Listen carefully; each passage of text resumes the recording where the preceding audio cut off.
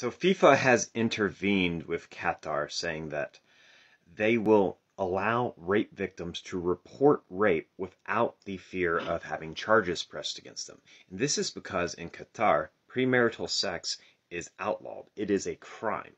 And a lot of you are going to say, oh, that's different. Women aren't going to be arrested because they reported a rape. Well, that's not actually the case. There are multiple examples such as this where a woman World Cup official fled Qatar to avoid 100 lashes and 7 years in jail for extramarital sex after reporting that she was raped. This is the problem with such laws like this, is they get interpreted as the woman being at fault for something that she was a victim of.